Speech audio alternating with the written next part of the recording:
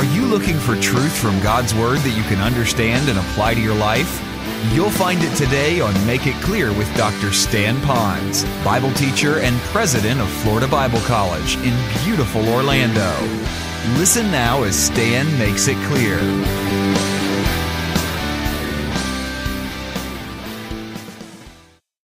It's all of grace. So you can combine the two. So when we say we're trusting Christ, that's the grace part. But if we say we have to be water baptized also to be saved, that's the work part. If we say it's by grace, trusting Christ, but we also have to keep the 10 Commandments, that is also by works to get into heaven. Now, is that to say we should never be baptized? Yes, we're baptized by immersion after we trusted Christ as an outward sign of something we've done in the past. So we don't front load the gospel with works. Watch this. We don't backload the gospel by having to do good works once we're saved to stay saved. Everything about salvation is by grace and not of works. And that's the economy that God is working on with the Jewish people. So to become, in their case, what we might say a saved Jew, it's based on their grace, not keeping any of their Old Testament law. That's something that they do outwardly, but not as a way to get into heaven. They needed to believe in their Messiah. So what happened then to Israel? Here you got the remnant. God chose them with grace. What happened to the whole country or the whole nation of Israel? What went on? Well, there was a great deal of discipline that went on. They were disciplined, but they weren't completely rejected. I'm going to read a passage of Scripture. If you want to read with me, you can. It's going to be found in Jeremiah 31. It's not a long passage, but I wanted you to see from the Old Testament writing, not just the New Testament, what I'm teaching you here is coming from both Testaments as Paul now speaks to this. It's a very eye-opening passage, and I'll just read a portion of it, not the entire passage. Jeremiah 31, in the beginning of verse 31, it says, "Behold, days are coming, declares the Lord Jehovah, when I will make a new covenant with the house of Israel and with the house of Judah." Verse 34. It says, "They will not teach again, each man his neighbor and each man his brother, saying, Know the Lord, for they will all know me in the future, from the least of them to the greatest of them, declares the Lord." Here it is, underline it. "For I will forgive their iniquity, and their sin will I remember no more." So God says, I will discipline them, but I'll never cast them away forever. Verse 37 says, "Thus says the Lord, if the heavens above can be measured," and we're still trying to measure them now with the new satellites and spaceships going up to Mars and Pluto, "and the foundations of the earth are searched out below." We have a submersible submarine that can go already 35,000 feet below the surface of the earth, but we still can't search out all the foundation. He says, if we could do all of that, he says, "then I will also cast off the offspring of Israel for all that I've done."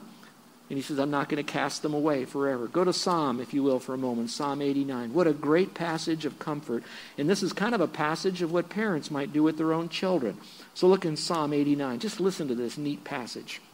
He says, "If his sons forsake my law and do not walk in my judgments, if they violate my statutes," the Lord says, "and do not keep my commandments, then I will punish their transgression with the rod and their iniquity with stripes." Let me just pause for a moment. The Jewish people are underneath a lot of the judgment of the Lord, and they're experiencing a lot of that now because they have walked away from what God told them to do. And it's not merely keeping all the Old Testament sacrifices. It all begins with not accepting Jehovah Yahshua, their Messiah, as their own Savior. And then from that comes all their activities. Verse 33, and he says, "But I will not break off my loving kindness from him." Basically saying, no matter what they've done, I will not stop loving them. "Nor will I deal falsely in my faithfulness." What that means, he says, I'm not going to say I'm faithful and then break my faithfulness. "My covenant I will not violate, nor will I alter the utterance of my lips. Once I have sworn by my holiness, I'm not going to lie to David, or his descendants shall endure forever, and his throne is the sun before me. It shall be established forever like the moon, and the witness in the sky is faithful," meaning that the moon will never be extinguished until a certain time. It's going to be there, and I'm the witness to those people. So when God makes a promise, he keeps the promise. So again, they will be disciplined, but not completely rejected. Let's go to the third and final point, third point, I should say. How long will all of this last? How long are they going to be involved in this? Now, I wish I had time to put charts up here to show you when it all began, what the dispensations are, what the tribulation looks like. But in a general way, how long is this going to last? How long will this happen? Well, it's going to be temporary, very similar to the first point, not complete. So write the word temporary there. It is a temporary. Now, how do I get that? Look in verse 11. It says, "I say then, they did not stumble so as to fall, did they?" And there's that phrase again. No, may it never be. Have you ever thought about what's the difference between stumbling and falling? I remember when I was teaching in Bible college, and my secretary came to the back of a class, and they said, Prof, you need to get to the office right now. There's an emergency. I was dean of men, so I knew that something had to happen with one of our guys. I needed to get there, so I said, students, I need to leave right now. Just wait, I'll be right back as soon as I can. Now, that sounds pretty neat. I run down the hall to get to my office, to get to the phone. No cell phones in those days. That sounds pretty easy. But now let me take you back in time, if you don't mind. It was in the days of bell bottoms and all those polyester leisure suits. How many remember those days, all right? And when you had those bell bottoms, these were so fancy schmancy ones, they even had a cuff on them. And so I'm running, and these bell bottoms are flopping everywhere. My foot gets caught in one of the cuffs, and I go tumbling down, and I'm falling down as I'm just crashing into the wall as I do this, and I look all around. Did anybody see me? Nope. I jump right back up, and I'm going to my office, just about like this to get to where I need to go. Now, why am I telling you that? The difference between stumbling and falling. When you fall, generally it's more of a permanent situation, but when you stumble, you're going to stumble and get back up again. And so what you're seeing here is a stumbling of Israel, but not a total fall and annihilation by God of Israel. So it's a temporary thing, not a complete thing with them. So why were they set aside? Now we're getting into the meat. This gets really good. So if they did all of this stuff and God still loved them and all he did was discipline them and he had all these promises, why in the world did he ever set them aside? Here it is. So that the Gentiles could be saved. Look at the verse there. It says, but by their transgression, salvation comes to the Gentiles. So in other words, by the wrong choices of the Jews, their transgression, then God gave the attention to the Gentiles, so the Gentiles then could hear about the Lord.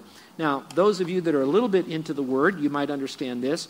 Out of the 12 apostles, one was a rummy, so you're down to 11. They added another one. Don't see much about him. Then they added a 13th one, which would be the Apostle Paul. The two big mouths of the group would be Paul and Peter. Peter was assigned to specifically go back to the Jews and give the Jews salvation. And that's why you find a lot with Peter, tremendous amount of persecution as he goes through the book of Acts. And you see what he's doing because he's trying to reach the Jews. The Apostle Paul, though, was given a calling by the Lord to go specifically to the Gentiles. But he loved the Jews so much, since he was a Jew, he would go into the synagogues first when he went into a town, and he always went to the Jew first, but also then to the Gentiles, although his calling was mostly to the Gentiles. So what was happening? The Lord says, okay, Jews, you are my people, but you're not getting the message. You're not following my call to trust in the Messiah, Jesus. So he says, I'm now going to turn my attention to the Gentiles. Now, when you read that, it's kind of like the Lord says, now what am I going to do? The Jews are bad. Let me see if I can come up with a plan. I don't want you to look at it that way. I want you to know that God in his divine eternal wisdom, he already knew before he made the Jews. He already knew what they were going to do, what was going to happen. He knew what the game plan was for part B. All of that was a signal to reach another people group with the same message. The Jews had to get saved the same way that the Gentiles do. The Gentiles got saved the same way the Jews did. Old Testament people get saved the same way the New Testament people do. The New Testament people get saved the same way the Old Testament people do. It is always by grace alone, through faith alone, in Christ alone, for the glory of God alone. Now, you might have other vestiges around this of things that they might do, like the sacrifices and the special holy days, but none of those things added up to this is what you do to get saved. So now he turns his attention to the Gentiles so that they could be saved. Now, let me take you back to my first illustration. Now, remember I told you about my sister going down the chute, and then I was put in a timeout. I believe with all of my heart that my mother, as smart as she was, and while I'm sitting in this timeout, and I'm just, frying because I want to do something. I don't want to sit there, And she's loving on my sister. I imagine my mom leaned over to my sister and hugged her and whispered in her ear and said, now I know that you're seeing what's happening to Stanley over there. Now, if you ever do something that dangerous, I want you to know that you will be put in a timeout too. So in other words, by my disobedience, my sister was given truths. And as I look back down memory lane in the Stan and Mary Ann album, I hardly ever see my sister getting in trouble. I don't ever remember her getting put in timeout. I really don't. I can't ever remember my mom or dad having a crossword at my sister. So when I got older, I asked her, I said, how come you were always so good? And she said, it was very easy. It's because you were always so bad. Honestly. And it wasn't that I was so bad. It's by my badness, She was able to see what mom and dad would do to my badness, and she knew how to navigate better because of that. Now, that's a whole thing on child growth and development, just in that whole scheme, because that really does work. But that's what's happening here. Because of what the Jews did, the attention now is turned to the Gentiles. The second reason was to make Israel envious, which really happened, to make Israel envious. Now, remember what happened. They were doing something that was wrong, and now they're getting the gospel, the Gentiles are, and they're coming to know Christ as Savior. They're coming into the churches. Things are happening to them. So now they look at that, the Jews do, and say, I'd like to have some of that myself. And it's so interesting now. Let me see if I can take you back in time. You know, you have the church here. It's made up of all different ethnic groups, and we pretty well have what we might call a Gentilized church, which means we have very little vestiges of anything that would be Jewish. We don't sing Jewish old songs. We don't conduct our worship service in perhaps the same style of a synagogue-type service. We don't see that happening here. So we're going to call ourselves a Gentilized church, although the church itself is made up of anyone who's a believer, Jew or Gentile. We get that. Now you have Jewish people. They now see that we have freedom in Christ now. We know that we have eternal life. We have joy. We have peace. We have everything that God will give to those that are Christians. And even to boot, when we live for the Lord, there's that extra sense of uniqueness with God that we have. They then hear the message. God sovereignly brings it to them, brings them the Spirit, brings them conviction. They come to faith in their Messiah. And now they see that, and they're envious because of what we have. But at the same time, you have what we call Messianic fellowship. Say that out loud with me. Messianic fellowship. The reason they call it Messianic is because those Jews are now believing that Jesus is their Messiah, so Christ is at the center of it, and they're believing that by faith alone in the Messiah alone for their salvation. It's a fellowship because it's often made up, majority, of other Jewish people who came to faith in the Messiah. Now, there'll be some Gentiles that will come in there as well. And a lot of that is because of the envy that they have seen with us. Then they come to know Christ. They get excited about what's happening, but they still like to have some of their, and if I can dare use this word, some of their Jewish culture in it. And that's not necessarily wrong, but that does fit them. All right, so what should be our attitude right now toward Israel in all that's going on? What should be our attitude toward Israel? Well, I'd like to say it very simply. What it says here in this passage, and I wish I had time to go through it, but I want you to read verses 17 to 24 when you get home, and you're going to find out the warning there. Now, Paul turns his attention away from the Jewish people that are Christians in the synagogue, in the church there at Rome. He now turns his attention to the Gentile believers, and he's basically saying to them, don't get haughty. Don't get haughty. Just like there was judgment with the Jews, there can be judgment with you all. God will not abandon you, but there will be discipline there. So I want you to know that God began here with faith alone in Christ alone, but don't get haughty just because you know Christ is your Savior. Remember that it's His kindness, it is His grace, it is His sovereignty that He saved us by faith alone. The next question was, how long is this setting aside going to last? Look in verse 25, if you will. There's a unique little phrase in this verse that gives us a little window on when that is. It says, for I do not want you, brethren, to be uninformed of this mystery. Again, that's a favorite phrase with Paul. I don't want you to be ignorant. And then he says, so that you will not be wise in your own estimation. In other words, don't get haughty.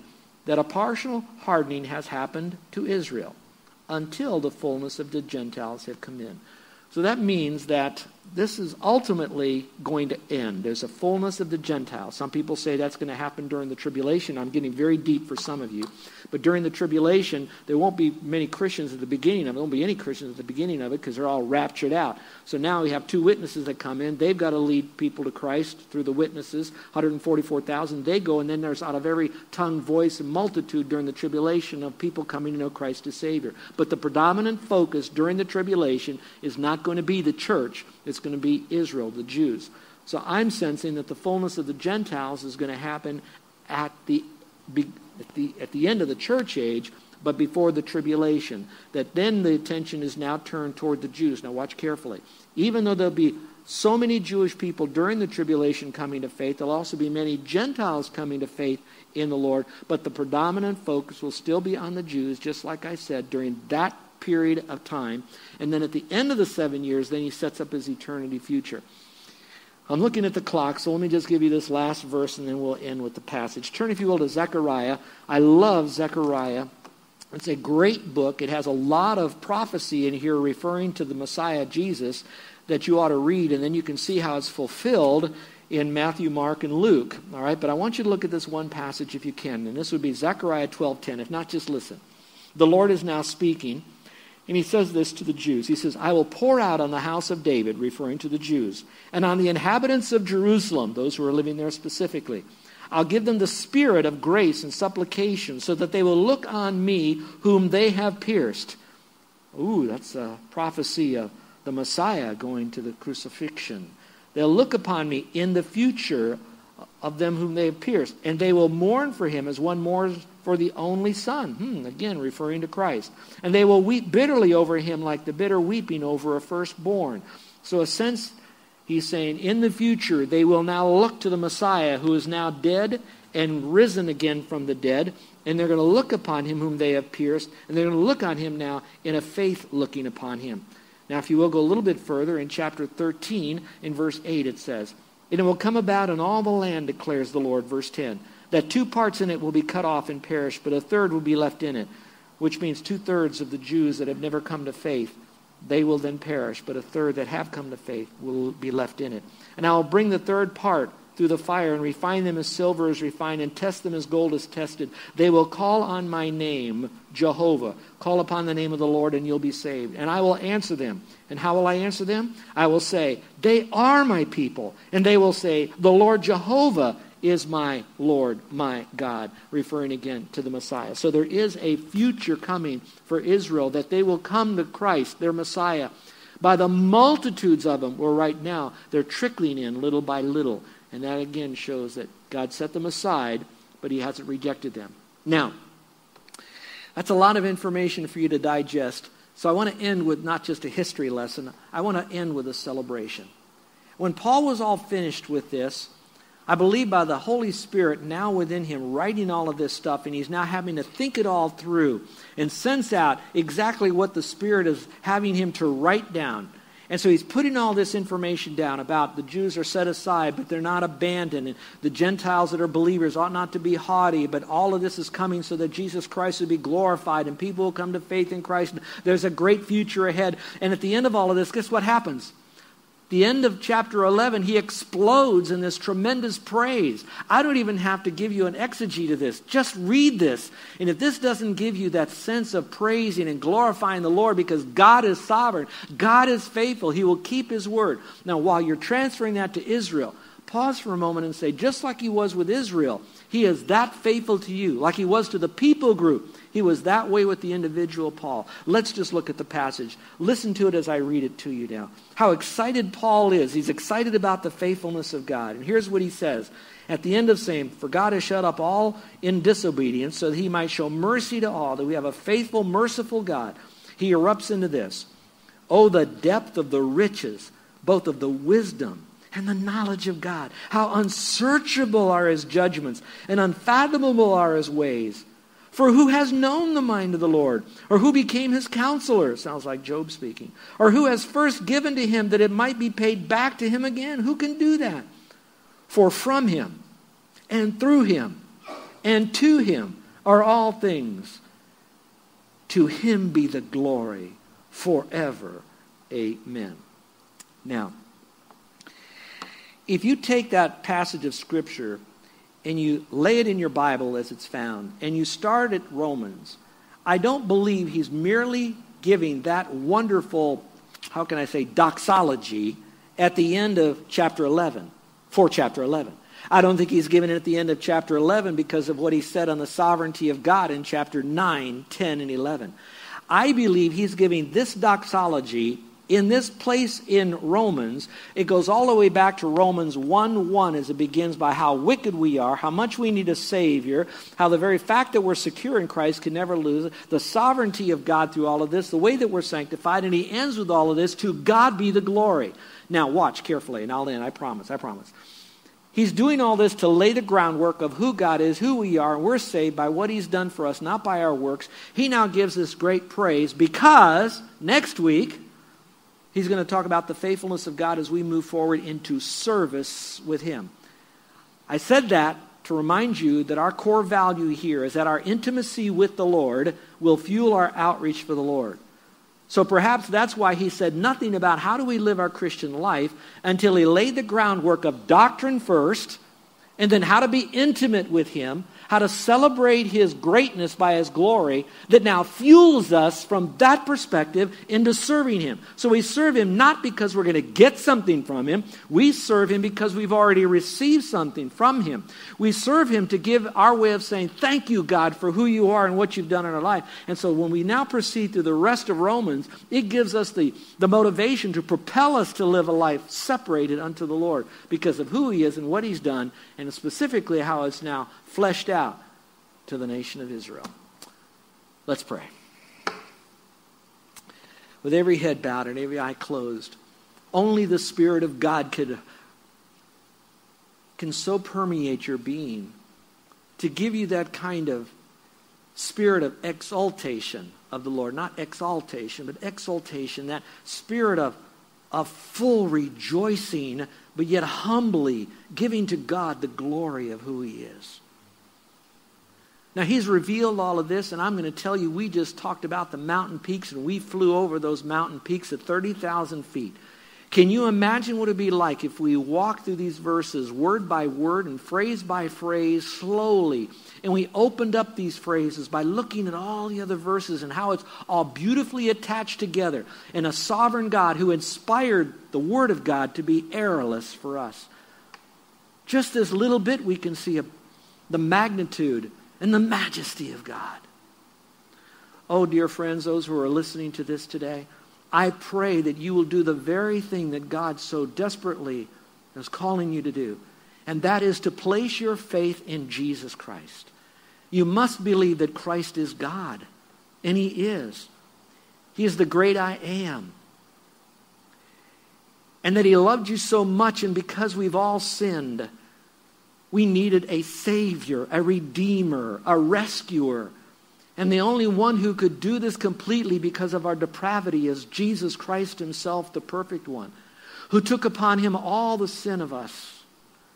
And when he died, he paid the complete payment and rose again from the dead, and it satisfied God the Father. And God the Son, being God, then offers to you right now eternal life. We're reading about his faithfulness. He's not going to then contradict his own character, for he cannot. And he says, he that believes on me will have right now everlasting life. And his character says he's a God who cannot lie. So if you believe in him, not believe he existed merely, but trust in him, believe in him, trust in him, depend upon him, he says you will have right now everlasting life. All of the tenses are an immediate salvation. It'll be realized in practicality more in eternity, but you have it right now, and it'll never be snatched away. God will never lose you. You are a community of the redeemed. You may be a remnant, but you'll never be rejected. But you must come to faith in Christ. How much faith? Enough faith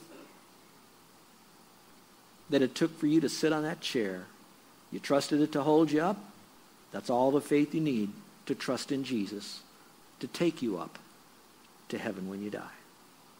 So maybe you'd say this to the Lord. Remember, those who call upon him, you might simply say, Lord, I know I've done things wrong, but I believe you'll forgive me of all my sin, and I'm trusting in you and you alone to give to me eternal life.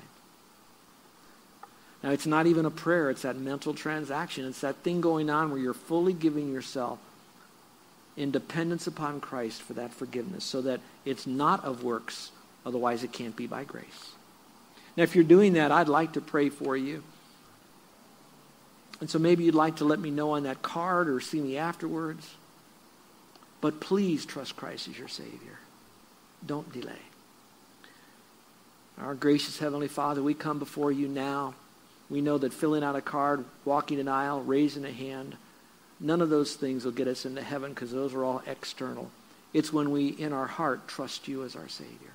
Oh, Lord, the majesty of Jesus Christ, the faithfulness of Almighty God, the revelation of your word, how we see it played out in our own life as we open up the newspapers and listen to it and go to the news stations on the internet to see what's happening to Israel and how that there'll be tremendous judgment, but they will never be extinguished.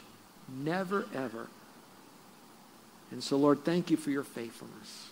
In Jesus' name, amen. You're listening to Make It Clear with the teaching of Dr. Stan Ponz, founder of Make It Clear Ministries and president of Florida Bible College in beautiful Orlando, Florida. Make It Clear is dedicated to taking the Word of God with clarity into every person's world. It is the support of listeners like you who make the ministry of Make It Clear possible. You can provide your tax-deductible gift to Make It Clear online by going to makeitclear.org.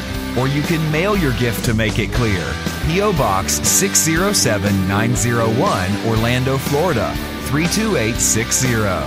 Thank you for helping us make it clear.